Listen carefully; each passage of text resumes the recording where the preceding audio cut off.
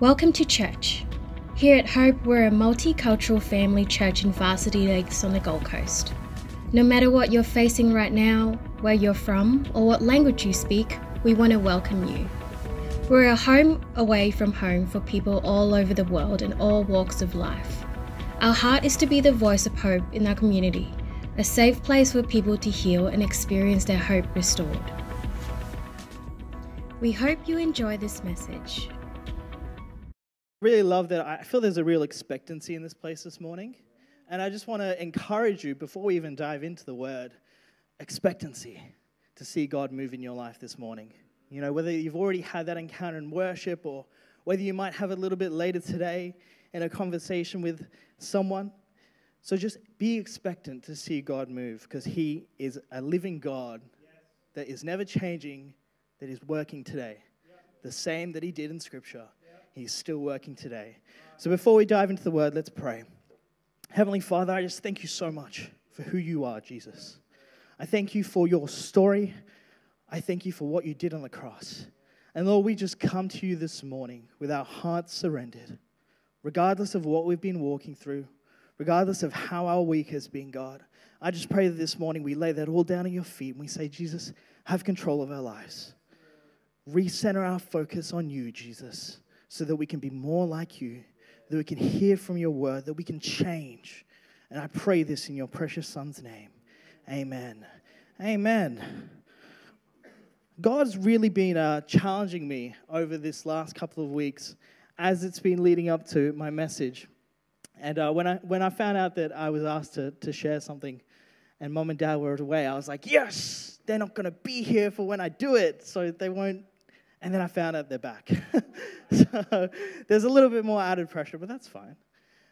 But I really felt like there's been a real shift in our church. And I don't know if you've felt it. I've definitely felt it. Since the beginning of this year, there's been a real desire, a real expectancy to press in deeper to God, press in deeper to His promises, to see revival in our church. And there's been a real sense of the Spirit just stirring and moving. We've been praying every morning together as a church recently. And I just think that God is doing something really special. And it's not just our church, right? There's been that shift across the whole of the Gold Coast, across all of Australia.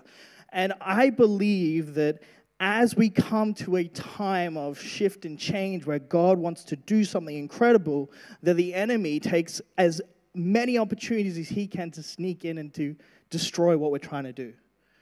And I think the easiest way that he does that is by dividing God's people. So this morning, I really want to share this message that's been burning in my heart about unity. And I'm not just talking about unity as a church. I'm talking about unity between us and Jesus. And I'm talking about unity between us as believers. Because it's so important that we maintain this unity, because unity is so powerful. Our world is so divided in almost every single aspect. People are divided into groups based on their identity, their beliefs, what political views they have, what ideologies they carry. And those things divide us so much that we go and attack each other, and we're at war with each other if one thing doesn't align. We create these factions and these groups where we tie ourselves to, and we forget the larger picture that we're all human. But there's so much power in the unity that we have as believers. That unity is a shining light for the world. That unity is something only we can have. And it's something so incredible. And so this morning, I really want to just touch upon how we can maintain unity as believers. What hinders it? How we can encourage each other. And maybe, just maybe, how we can continue to walk in that unity so that we can be better examples to the world of who Jesus is.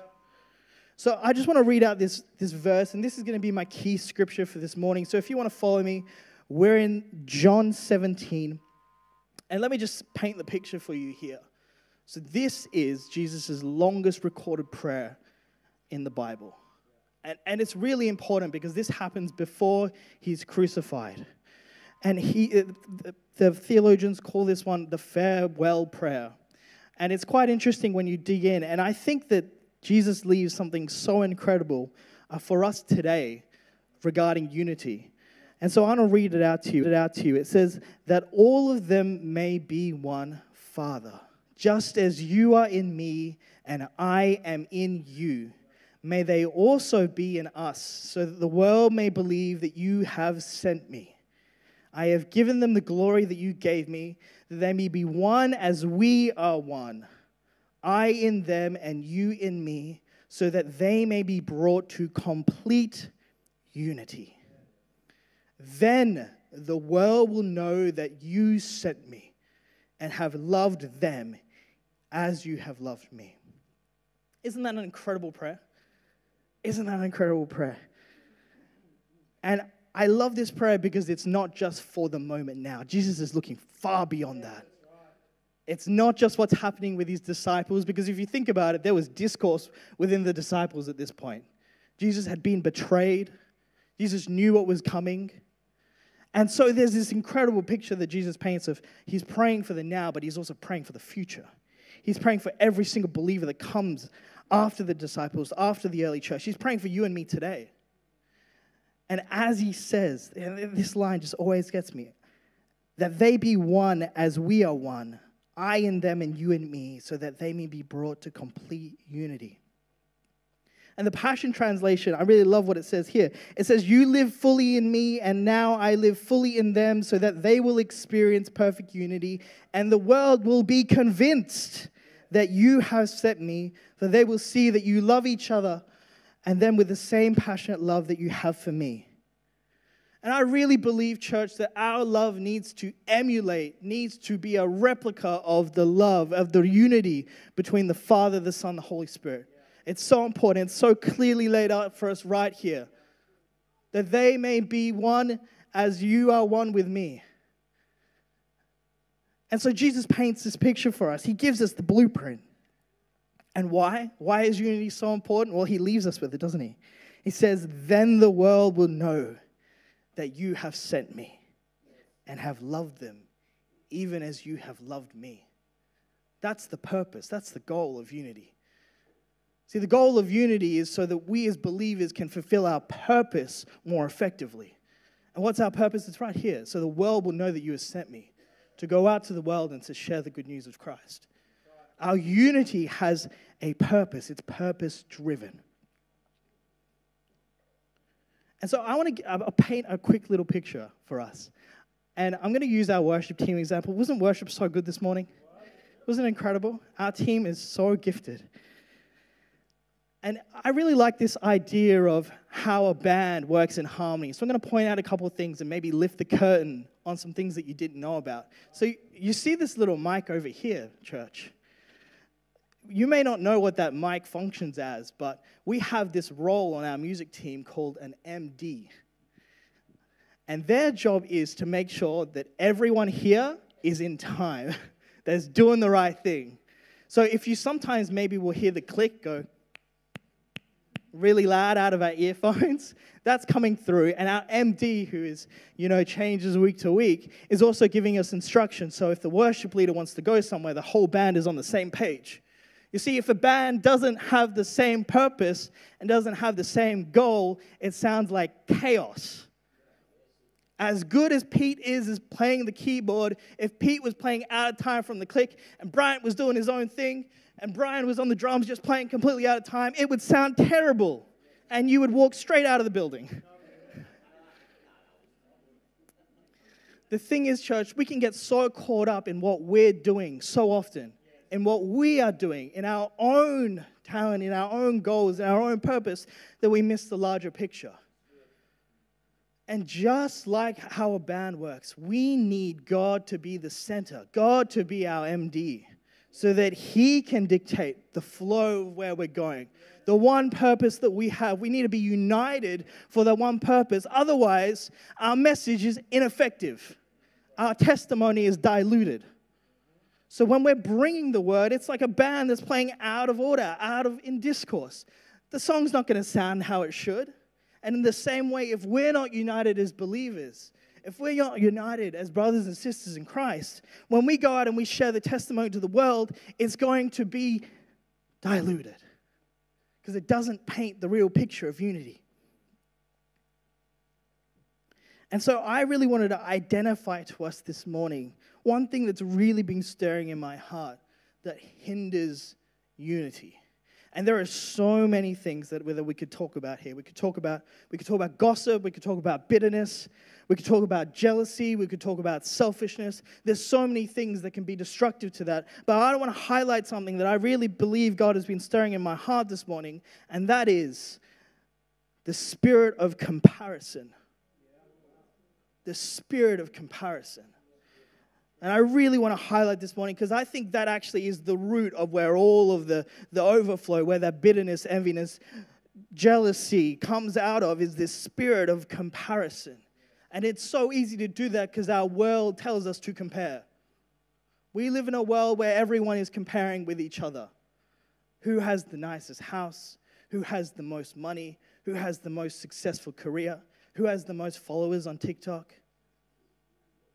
It's crazy. Our world gets you to compare, and then it places your value by comparing you to other people. And so we begin to think, even as a church, even as Christians, oh, that person's more gifted than me. Oh, God's using that person in a greater capacity than he's using me. Oh, maybe God doesn't want to really use me for his kingdom. Look at what he's doing in JJ. He can rap.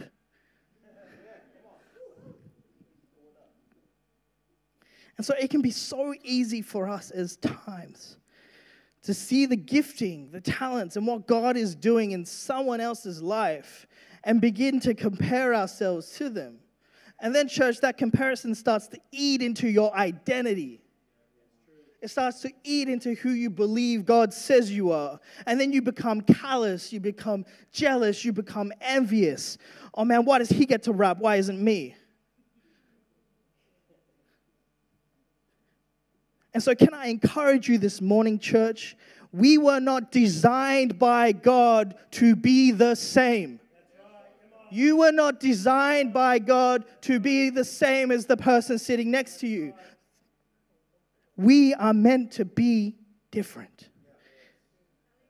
So let me go back to my example that I was sharing about our worship team this morning.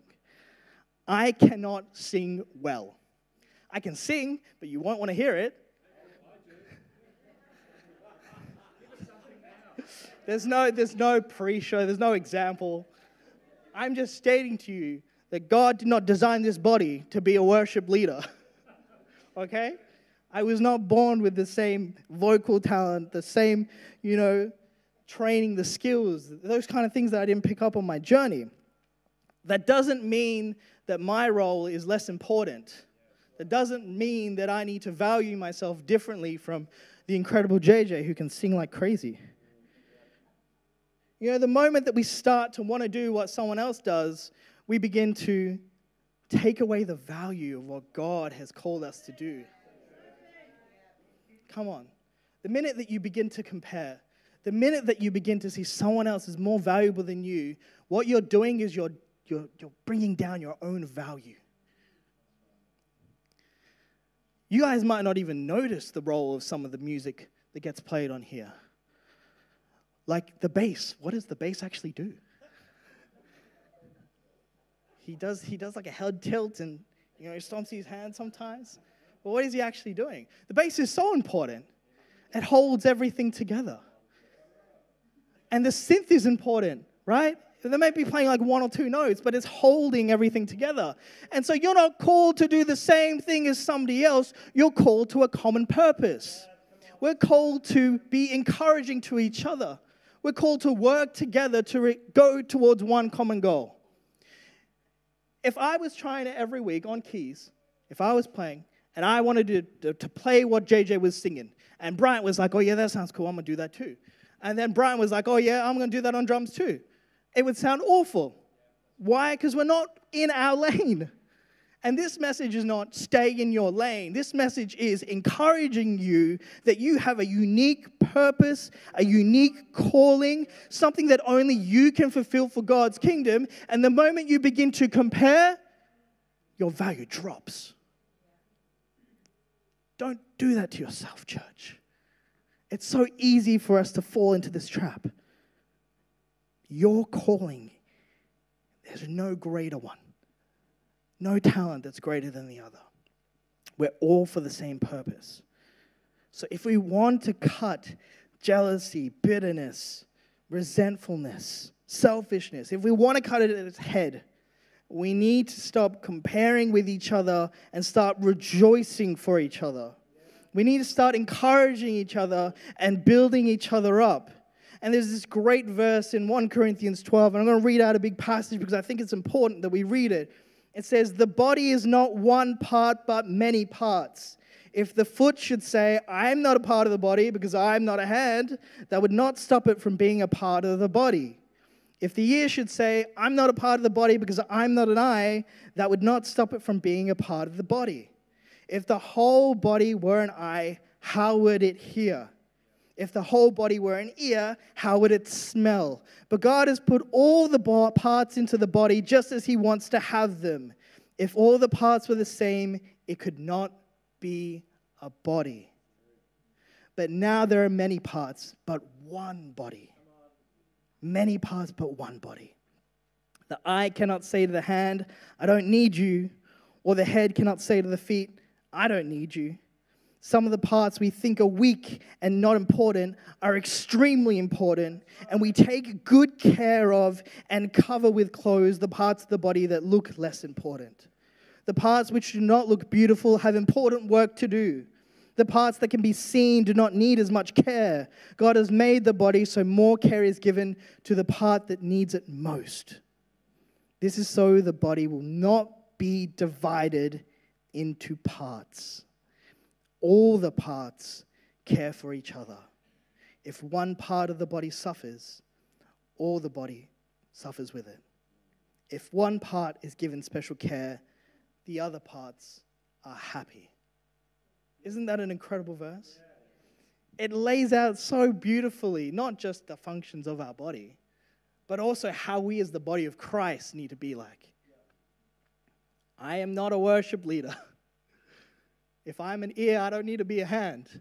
But the minute that we begin to compare, the minute that we begin to think that person has it better than me, that person's in the spotlight, they've got more of an anointing, the minute we do that, we bring the value of what we're doing for God straight down. And the enemy wants us to do that because he creeps in and tells you that your value is not enough and your identity is not enough. This morning, church, I want to encourage you that no matter what God has called you to, wherever God has called you to, your role within the body of Christ is just as important as the person sitting next to you. Just as important as the pastor standing up on Sunday. No one can replace you in the body of Christ. We're all different because God has called us to work effectively to achieve one purpose. And we need to begin, as it says in this scripture, caring for one another, looking after one another, and rejoicing for each other instead of comparing and tearing each other down. So, where does unity start from? We've looked at how important unity is, what Scripture says it looks like.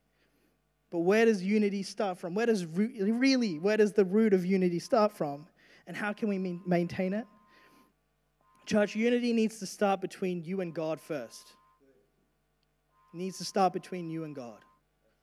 If your walk with God is not right, if your walk with God has been a little bit shaky, it makes it so much more difficult for you to have unity with believers if you're not hearing from God. And let me use our wonderful worship team as an example again.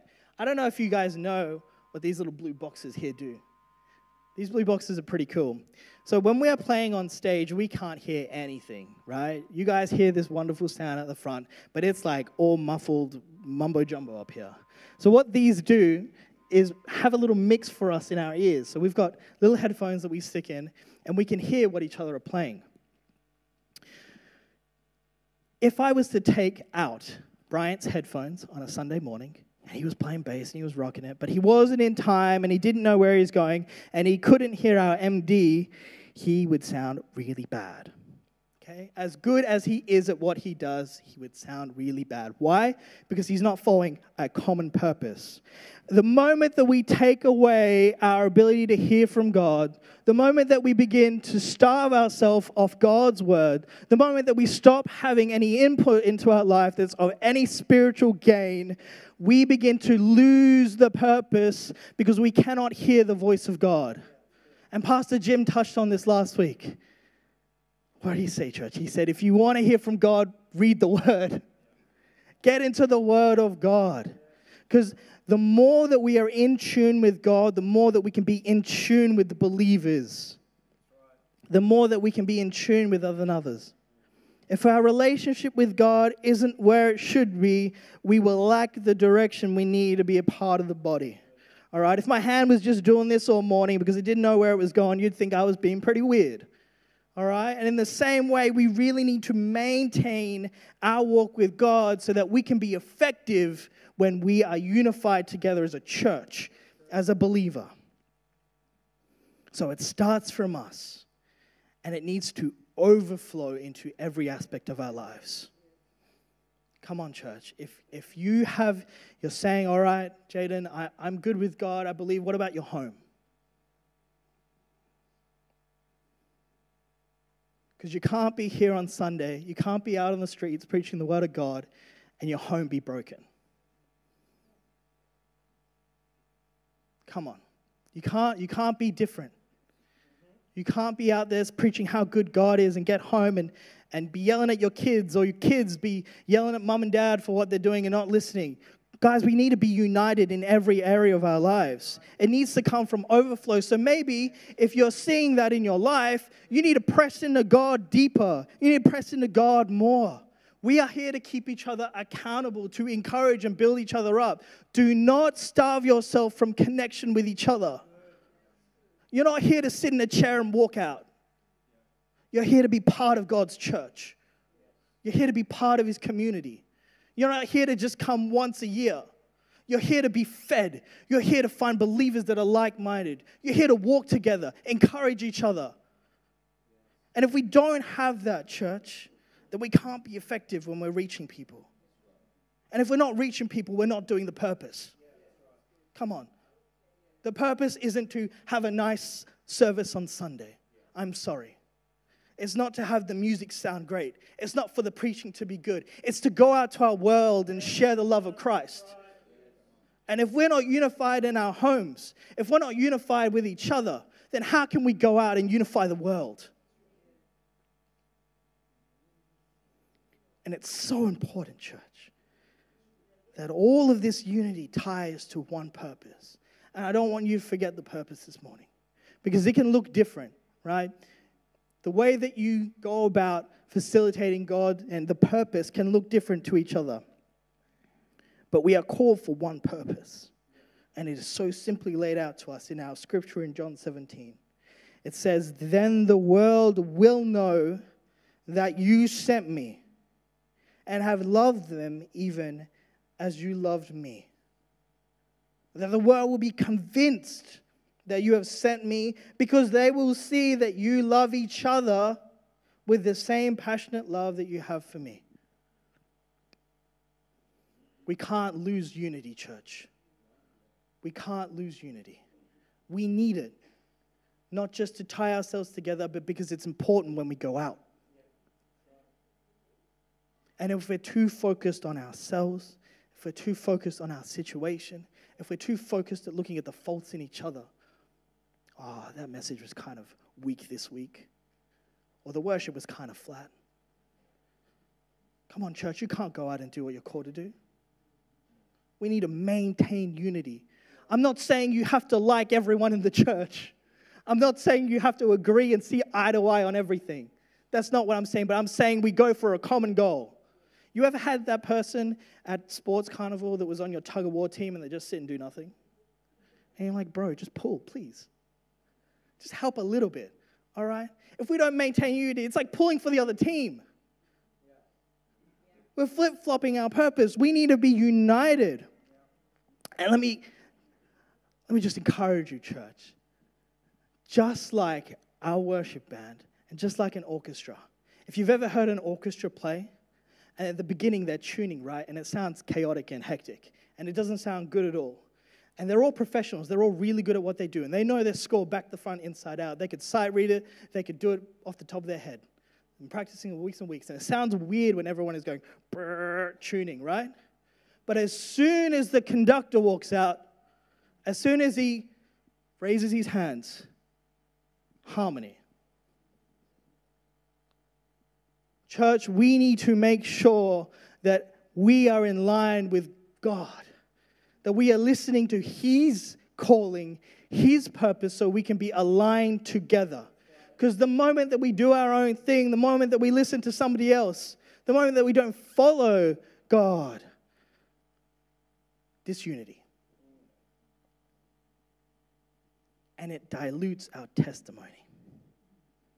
It makes our message to the world diluted. How can you go and say to someone, there is perfect love and hope in Christ, but then come and slander your brother? Or feel jealousy or bitterness in your heart towards another believer, but walk out and say, God is so good, and He loves everyone, and He wants you to be happy and loving, and He wants a perfect life for you. It doesn't work that way, church. We've got to have unity so that we can be effective in our message. And so this morning, I want to leave you with this. And I want to invite the band to come up.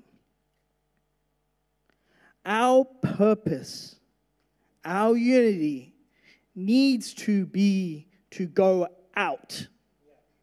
It needs to be to go out into the world. We cannot stay in here. What is the purpose of unity if we're building it and we just sit on it within a church? And we might be comfy and we might be happy and we might sing worship and praise, but God has called us for a greater purpose. And it's to go out. And you're thinking, yeah, okay, but that's an evangelist's job. That's not my... No, it's not. We are all called to share the good news. It is the gospel. Evangelism literally means good news, sharing good news.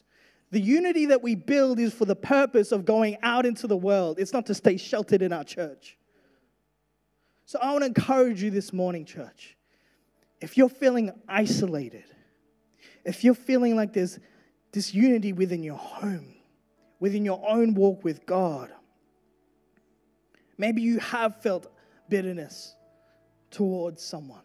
Maybe you felt as though God isn't using you in the way that you feel you should be used. Can I just encourage you, church? Refocus your attention on Jesus. Come back to His word. Come back to who He says He is in His scripture. Come back to who He says you are, fearfully and wonderfully made. That you have a planned purpose. That there are plans for you that are greater than what you can imagine. To give you hope. And that once we begin to get ourselves right, unified with God, unified with each other, that's when we can really be powerful and effective in the world. That's where we can really do some good work in our communities, in our schools, in our universities, in our workplaces. When we are unified, our message is that much stronger. When the church is divided, our message is diluted. But we can be the difference. It starts with us. So this morning, church, I want to encourage you. And I want us to stand as we spend some time in worship. And I want us to really reflect this morning. Where is your heart at? Have you been walking in a situation where maybe you're feeling as though you've grown a bit bitter, a bit sour? And it's hard, it's not always easy to identify it in ourselves. But I just want to encourage you this morning, recenter your focus on Jesus. Maybe you've been hurt. Maybe you've had a dream. Maybe you've had a passion. You've had a goal and you've had some setbacks. And maybe then that spirit of comparison is dug into you and it's telling you that you can't do what God has called you to do. Church, we're going to break that off this morning. Yes. Come on. Maybe you've been waiting for God to do something in your life for so long that you feel as though your value has decreased. We're going to break that off this morning, church. Maybe you feel as though your calling is not as great as somebody else's. We need to break that off our hearts this morning, church. We need to heal our hearts. We need to be unified with God this morning. You need to understand that your purpose is greater than what you can imagine. You need to understand that God has given you a unique desire, a unique talent, a unique calling to reach people that only you can reach. And we need to break off that heaviness over our heart.